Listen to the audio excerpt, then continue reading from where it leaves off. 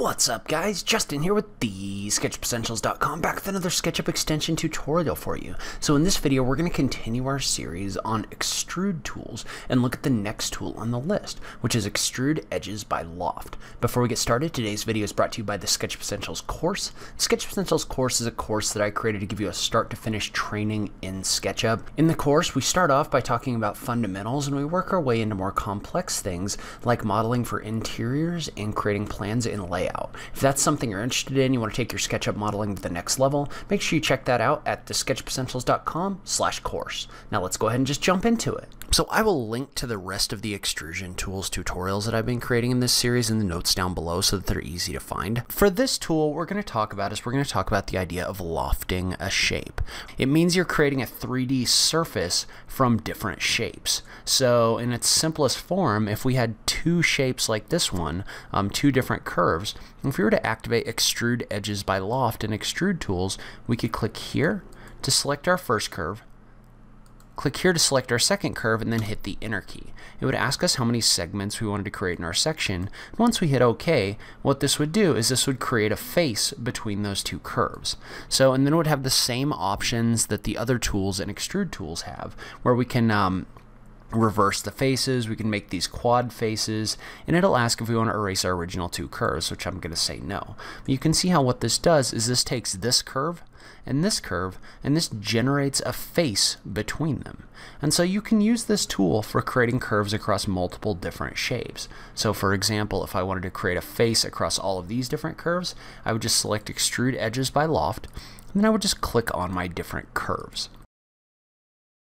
And so what this does is this allows you to really quickly create faces using different shapes. So let's say, for example, that you had a series of curves like this. So first of all, let's note that this does have to be on a curve. So for example, and it needs to be an uninterrupted curve. So you're going to end up using the extension weld a lot.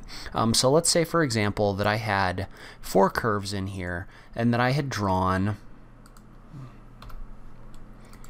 an arc along this one. So you can see how right now this line is considered 3 different edges by SketchUp and therefore by Extrude Tools. And so what that means is if I was to come in here and try to loft across these different edges, this last one wouldn't work in quite the right way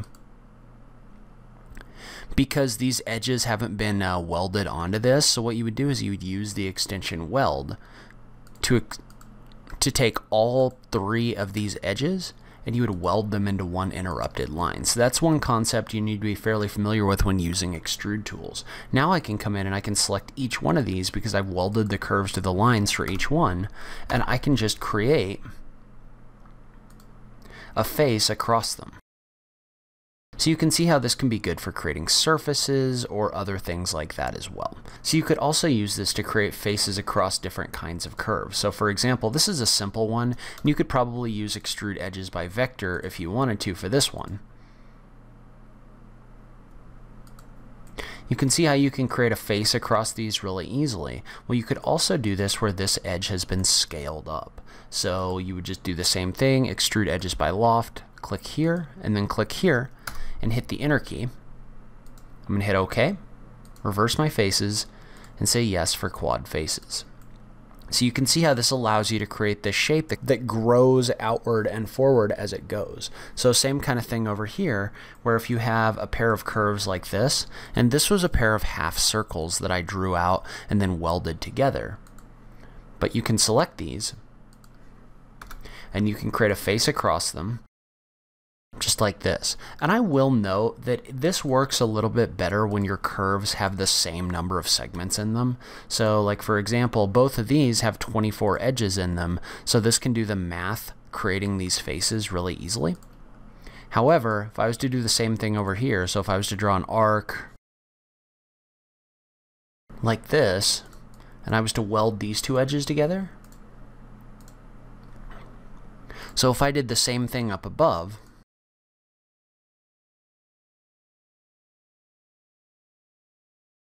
but this curve only had 24 segments in it, so this one has 36, this one has 24, you're going to get some slightly odd results. In this case, it's not going to work quite as well. So if I try to do this, for example, and I set this to 36 edges, it's going to come in here and create a face, but it's going to have to do some like interpolating math.